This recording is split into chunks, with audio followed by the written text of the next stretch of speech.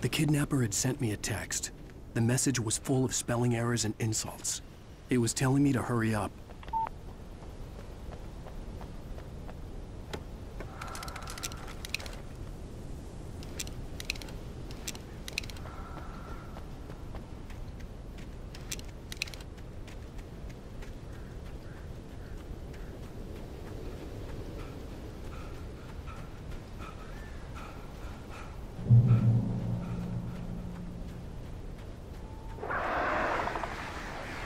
Birds.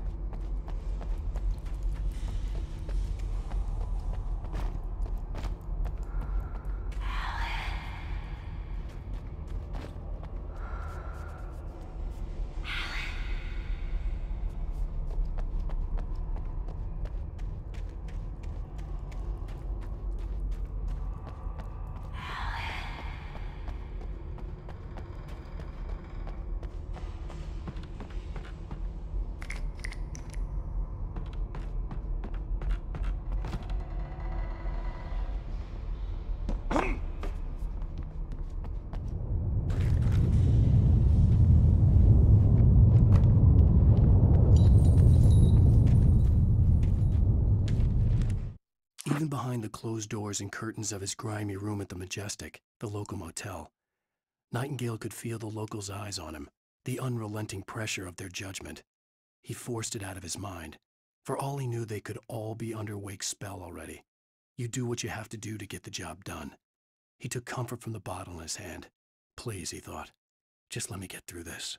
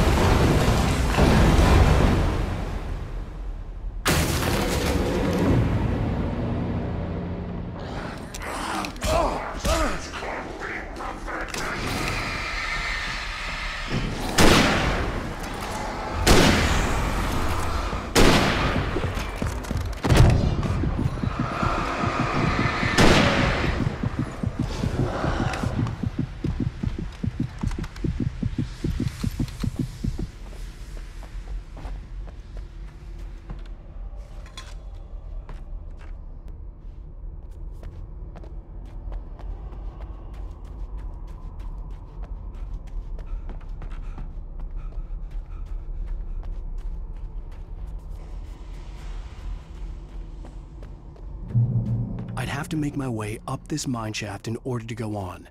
Maybe the machinery could help me with that. I'd have to make my way up this mine shaft in order to go on. Maybe the machinery could help me with that.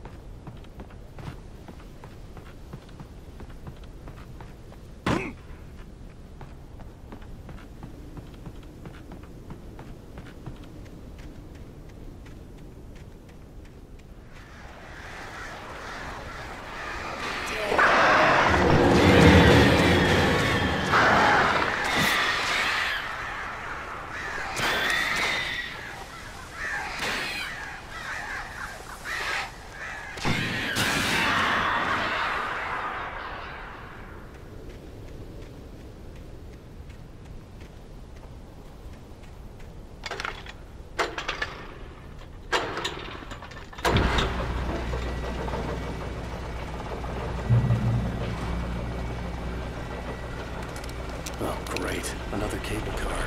Just great.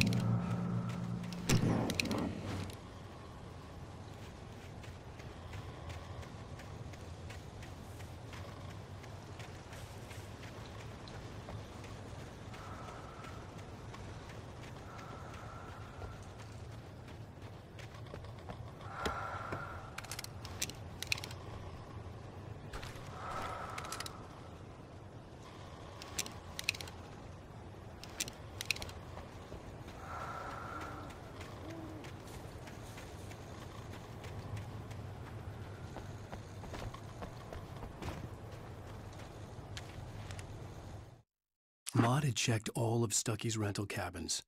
There had been no sign of the Wakes. It was dark when he'd found their car parked at the end of the road by Cauldron Lake. It made no sense. They must have taken a wrong turn, but there was no sign of them, and the car had been there for hours already. Frustrated, Mott stood on the rotten ruin of the footbridge that had once led to Diver's Isle before it sank beneath the waves years ago. The boss wouldn't be happy.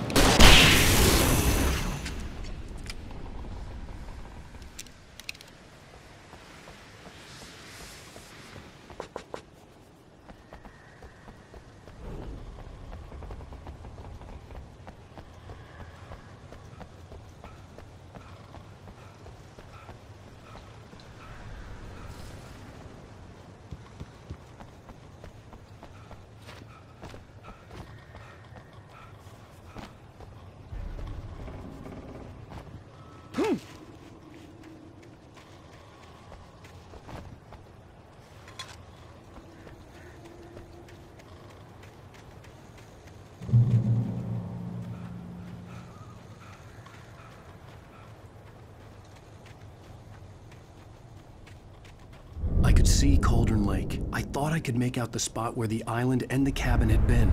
There was a light near it. It had to be a boat.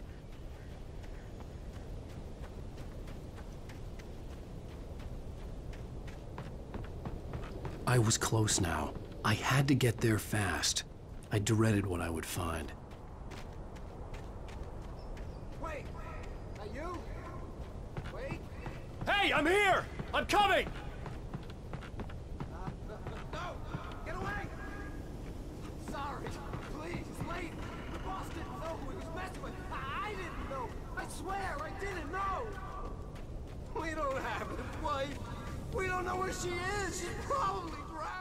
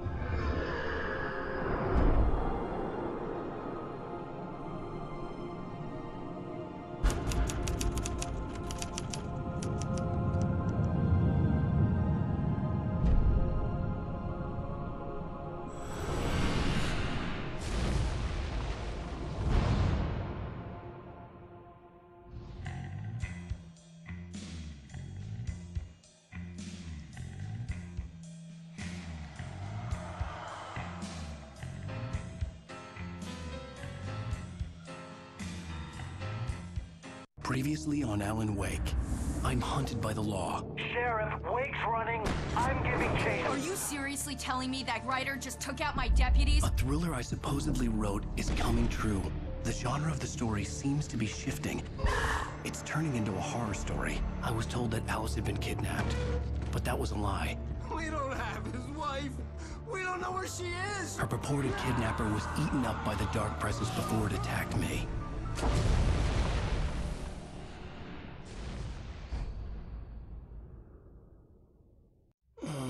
Alan, shh, baby. It was just a nightmare. Alice. There you go, Alan. Hartman. I fell. I had to give you a sedative. Don't fight it. You went through another rough period. What? Right now, it's very important that you stay calm. We don't want you to have another episode. You're a patient at my clinic. Have been for a while now. The shock of your wife's death triggered a mental illness. No, you lied. You're suffering from various symptoms of undifferentiated schizophrenia. Bastard. It's okay, Alan. Just let go.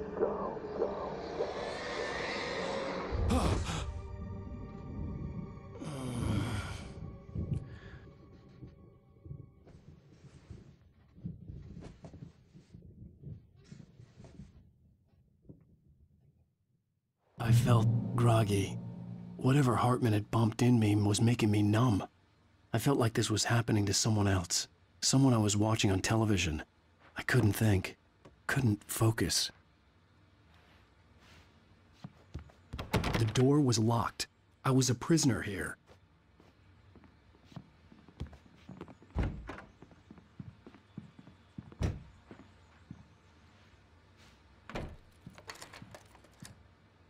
Good evening, Alan. Are we feeling better now? Feeling calm? Yeah. I see you brought your pet gorilla with you. So sure, I'm calm. I get the message. Loud and clear. Quite right. That's the spirit. You're being very brave, Alan. I understand you're confused. I would be more concerned if you weren't suspicious of me. I don't blame you for it. Big of you. Now, why don't you come with me? We'll reacquaint you with my clinic and go over everything you might have forgotten. Little walk and some fresh air? Yes, it will do you good. This corridor is for patients. Most of them aren't here right now. Jack took them out for a fishing trip, except for the ones who are particularly vulnerable, of course. I encourage creativity as a part of the recovery process here at Cauldron Lake Lodge. I specialize in treating artists. I bet you do. Splendid, Alan. I honestly believe we can get this thing under control if we work together. This way, Alan.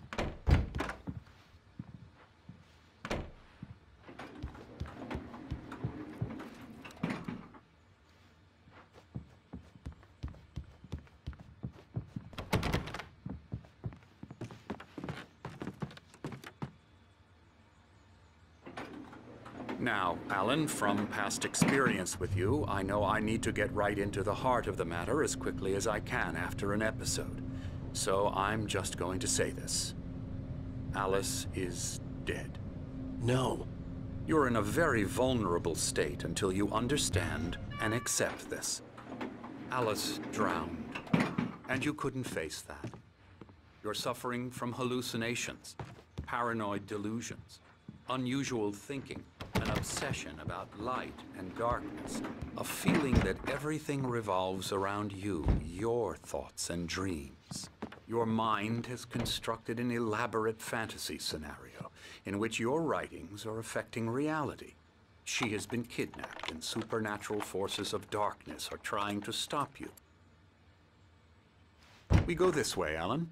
I wasn't ready for another shot, so I went along with it. He had to be lying.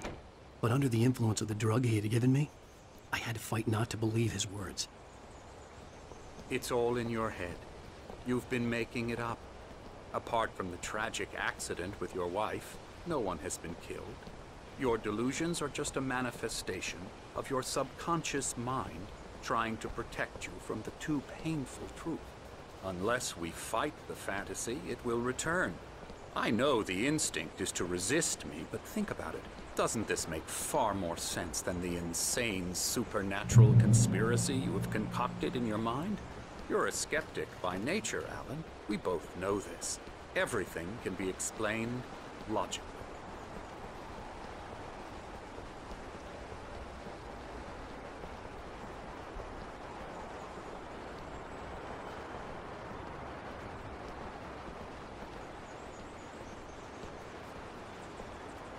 I never get tired of this view. Very inspiring, isn't it? Cauldron Lake spread below us. I could see Mirror Peak on the other side of the lake. I thought I could make out the spot where Diver's Isle had been when I arrived with Alice. Now there was nothing but waves. It seems there's a storm coming. Funny, I don't recall there being a mention of that in the weather forecast. Well, no matter. This way. Follow me. Alan, what I'm telling you is good news. Right now, we're in control. Every time you have a relapse, it gets more and more difficult to resurface from the dark depths of your imagination. Not surprising, considering your profession. Imagination is what you work with. After all your nightmares, this should come as an immense relief to you. If it doesn't, why is that? Because I'm lying? Or because you don't want to admit that you're not well? It's very natural for you to think of me as your enemy. It's part of the illness. I let him talk. After all, Hartman obviously loved his own bring voice. you out of the His world words you've echoed constructed madly for inside yourself. my head. But I dug my nails into the palms of my hands to stay You need focused. to work with me. Once you accept that, we can begin the journey towards your recovery. Come along. Let's go inside. Here's the entrance to the office wing. That's for staff only. You were impressed by my trophies when you first arrived here. I do love to hunt. The great outdoors, man versus nature. It's wonderful stuff.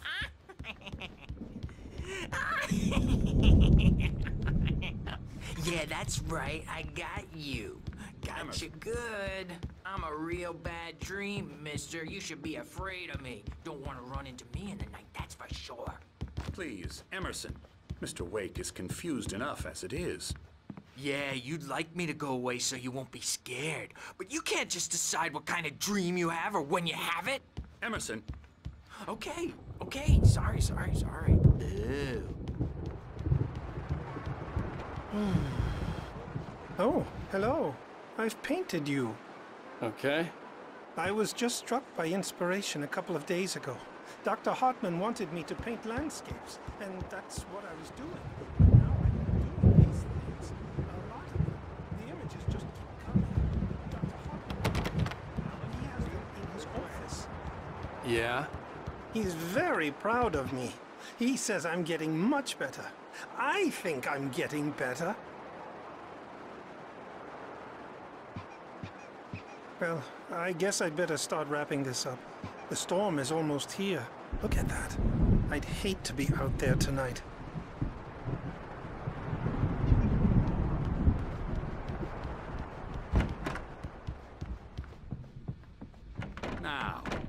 might have noticed the typewriter in your room. You've been writing as a part of the therapy. As soon as you feel up to it, you should continue.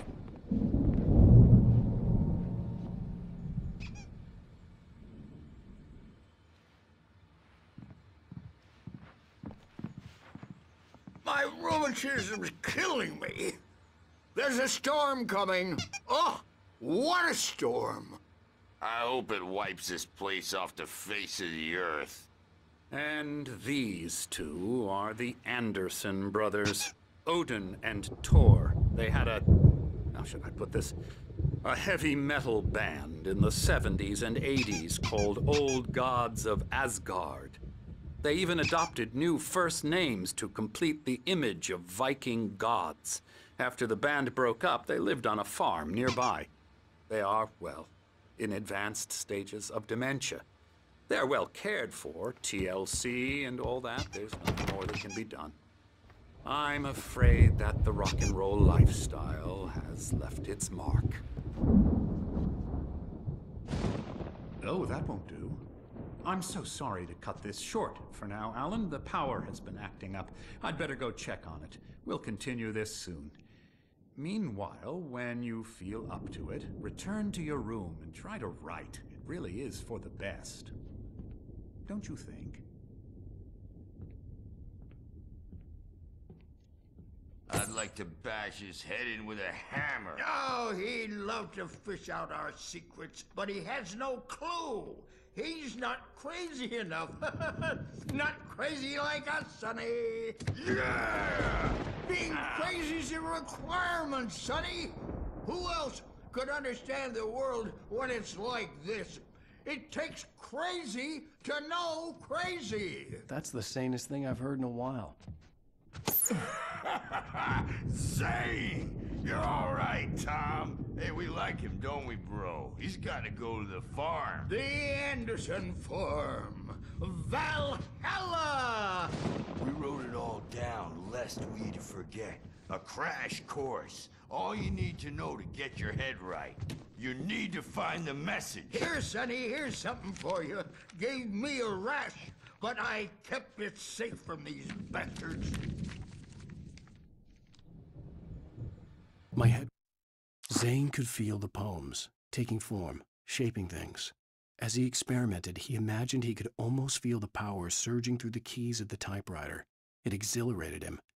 But there was fear, too. If not for his young assistant Emil, he would have given it up. But Emil convinced him otherwise. He, too, had a way with words. It was clearing up. Or according to Hartman, I was sinking back into the fantasy. I was convinced he was lying to me about everything. Crazy or not, the Andersons made more sense. Tom, you got any booze on you?